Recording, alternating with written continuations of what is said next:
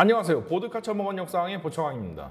1968년 1월 11일 푸에블로호는 다사다난했던 시운전 기간을 마치고 드디어 첫 임무 출항을 나갔습니다. 바로 북한으로의 정찰 임무였죠.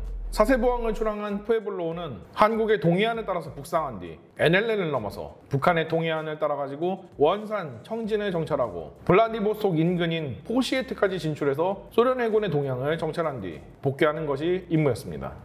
푸에블로호에는 신호정보 수집 장비가 장착되어져 있어가지고 적국의 무선 전파를 캐치해서 내용을 감청할 수 있었고, 레이더나 전자장비들의 신호들을 캐치해가지고 신호의 종류 및 패턴을 파악해서 본국에 보낼 수가 있었죠.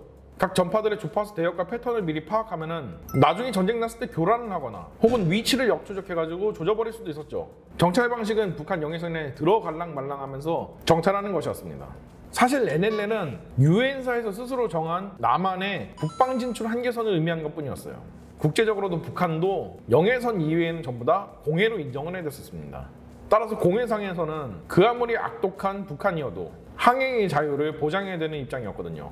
그래서 미군 함정이 영해 근처에서 어슬렁어슬렁거려도 영해를 침범하지 않았으면 엄밀히 따지자면 국제법상 문제는 없어요. 다만 문제가 되지 않는다는 것 뿐이지 남의 집 앞에서 지네치고 있는 것, 우린 이걸 무력 시위라고 부르기로 했죠.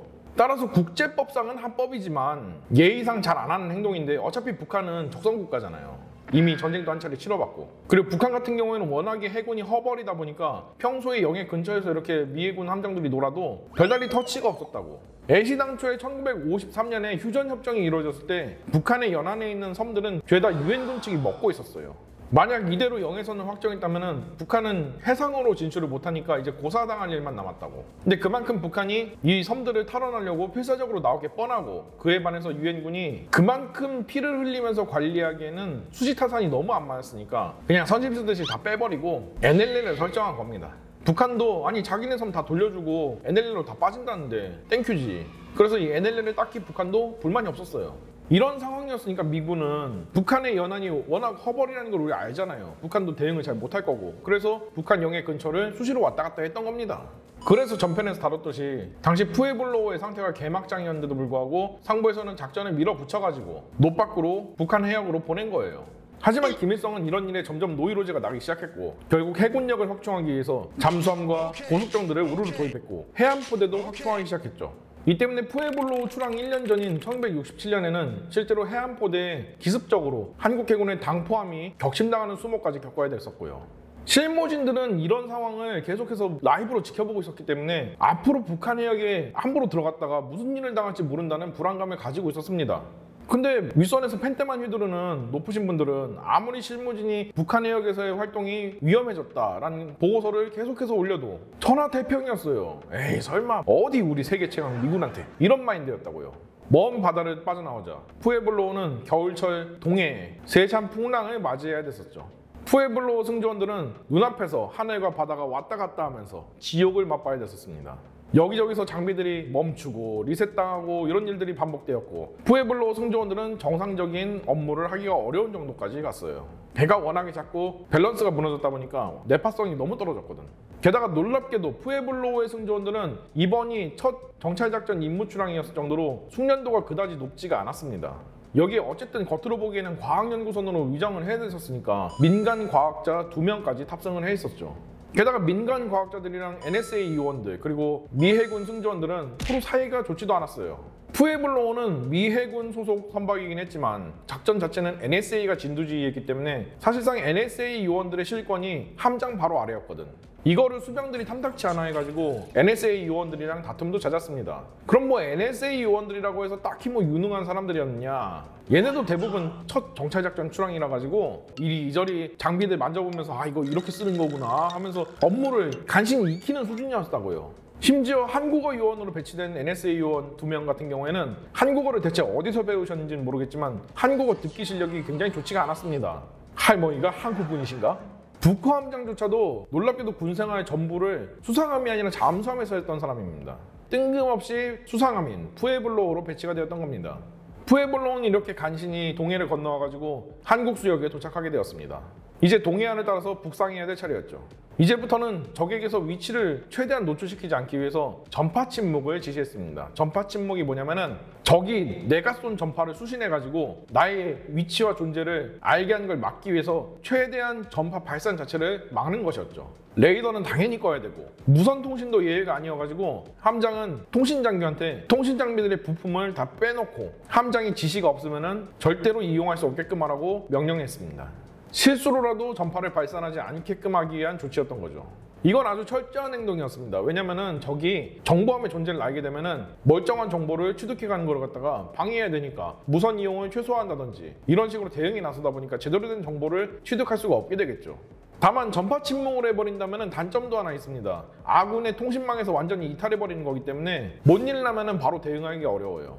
물론 전파 침묵을 항상 하는 건 아니고요. 전파 침묵을 풀기로 사전에 계획이 잡혀져 있었던 해역에서는 전파 침묵을 풀거나 혹은 적이 나의 존재를 이미 알아버렸으면 어차피 전파 침묵해도 의미가 없으니까 전파 침묵을 풀고 정상적인 통신과 레이더를 가동하는 겁니다. 이렇게 철저하게 자신의 존재를 숨긴 채로 NLL을 넘어서 북한으로 달려가기 시작했습니다. 그렇게 푸에블로호는 1월 22일 첫 정찰 목적지인 북한 해군의 잠수함 기지가 위치해 있는 마양도 근처에 도착했습니다. 그리고 예정된 대로 기습적으로 전파 침묵을 풀고 대수상 레이더를 가동했죠. 바로 부상한 상태로 기지로 입출항하는 북한 해군의 로미오급 잠수함을 찾기 위한 것이었습니다. 그러나 북한 해군의 로미오급 잠수함은 보이지가 않았고 S1급 대잠초 계정 한 척이 뭔배인가 하고 나서 푸에블로호 근처에 어슬렁거리고 갔을 뿐이었습니다. 안타깝게도 물때가 안 맞아가지고 허탕을 친 것이었고 푸에블로호는 괜히 자신의 존재만을 노출시켜버린 셈이었습니다. 푸에블로호는 그 다음 목적지인 원산을 향해서 나아갔습니다.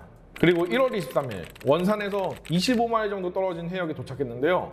글쎄 NSA 요원들이 신호정보 수집 장비를 갖다 이리 만져보고 저리 만져보더니만 함장한테 신호가 안 잡힌다고 하면서 좀만 더 원산 쪽으로 붙여달라고 하는 거예요. 그래서 북한 함장은 마지못해서 원산에서 15마일 떨어진 곳까지 푸에블로호를 붙여놓게 되었죠.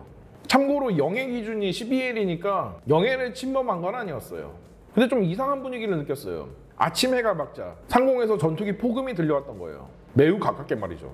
그리고 12시 북한의 SO1급 초계정이 원산항에서 나오더니 푸에블로호를 향해서 직진으로 접근해오기 시작한 거죠.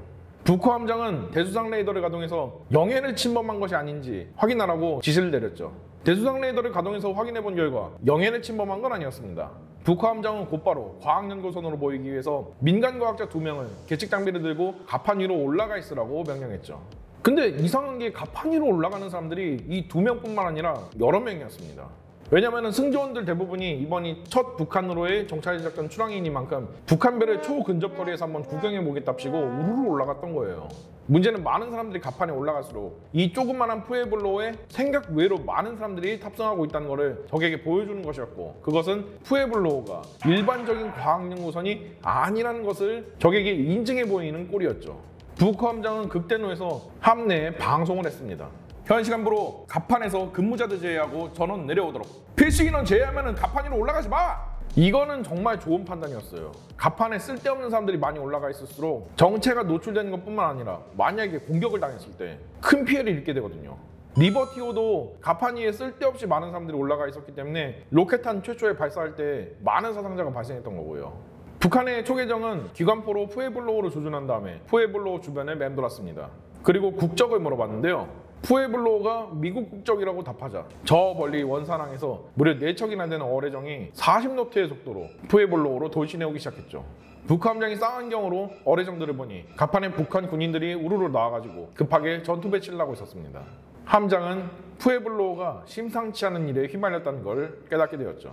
곧이어 어뢰정들이 사방에서 푸에블로호를 포위했고 이들도 기관포를 겨눈 채 푸에블로호에게 이야기했습니다. 정선하지 않으면 발포하겠다. 여긴 공해상이야 이 멍청이들아. 반복한다. 정선하지 않으면 발포하겠다. 말이 안 통하는 양반이라는 걸 알게 된 북한 함장은 곧바로 수심을 체크하라고 지시했습니다. 왜냐하면 자침을 하려고 했었기 때문이죠. 미 해군의 기밀 자료들이 모두 다 노획당하느니 차라리 장렬하게 다 바닷속으로 사라져버리자는 심산이었죠. 그러나 수심을 측정해 본 결과 50m밖에 안 된다는 답을 듣고 자침은 포기를 할 수밖에 없었습니다. 자침해봤자 북한이 이걸 갖다가 쉽게 인양할 수가 있으니까요. 함장은 곧장 함내에 방송을 때렸습니다. 갑판 근무자들 전원 함내로 내려와 전속력으로 이곳을 탈출한다. 양양전속! 북한 함장은 전투 배치 대신에 모든 승조원들은 함내로 들어오게끔 명령했습니다. 25mm나 57mm 기관포로 무장한 고속정들한테 꼴랑 59경 중기관총으로 뭘 어떻게 해볼 수 있는 상황이 아니었으니까요. 괜히 전투 배치한답시고 가판 위로 우르르 올라갔다가 기관포로 총난 타당해버리면은 리버티오처럼 막대한 사상자가 발생한 건 뻔해 보였거든요. 그리고 푸에블로호가 곧바로 속도를 내기 시작하고 가판 위에 있던 승조원들이 함내로 들어오기 시작하자 수많은 기관포탄이 푸에블로호에 장렬하기 시작했습니다. 그렇게 푸에블로호는 5척의 고속정들한테 집중 사격을 당하면서 필살 탈출을 감행했죠. 북한 함장은 동시에 함내에 있는 모든 기밀 문서에 대한 소각을 명령했습니다. NSA 요원들도 보수도끼를 들고 와가지고 함내에 있는 신호정보 수집 장비를 박살내기 시작했죠. 그러나 소각로는 충분하지 않았고 당연히 기밀문서 소각은 굉장히 느린 속도로 진행이 되었습니다. 이때 57mm 기관포탄이 함교를 뚫고 들어가서 터지면서 함교에 있던 많은 수의 사람들이 파편으로 부상을 입게 되었습니다. 북한 함장도 이때 항문에 파편이 박혀가지고 고통으로 신음하고 있었고요. 이 와중에 공중에서는 2대의 미그 21 전투기가 접근해 오더니만 로켓을 갖다가 쏴대기 시작했습니다. 물론 로켓탄은 경고 목적으로 쏜 거라서 푸에블로호를 한참 비껴나와가지고 착탄됐지만 북한 함장은 이제 더 이상의 저항이 무의미하다는 것을 깨닫게 되었죠. 빠르디 빠른 고속정들과 전투기들의 소나기에서 벗어날 수가 없었으니까요. 북한 해군 전투함들은 나포에 순응하면 사격을 멈추겠다고 이야기했습니다. 결국 북한 함장은 승조원들을 살리기 위해서 이 지시를 따를 수밖에 없었습니다. 그리고 미 해군에게 마지막으로 메시지를 보냈죠. 보남 이크시크 납치당했다. 북한으로 끌려간다. 지원 요청! 함장은 메시지를 보내고 기밀 문서를 최대한이라도 더 많이 속각해 보려고 함장실로 향했습니다. 그러나 안타깝게도 끔찍한 광경을 보게 되었죠. 소화방수 담당이었던 수병인 호지스가 상반신만 남은 채 신음하고 있었습니다. 그는 함장실에 있는 기밀 문서를 소각하려고 함장실로 갔을 때 운 나쁘게 그때 외벽을 뚫고 들어온 57mm 기관포탄에 직접 당해버린 것이죠.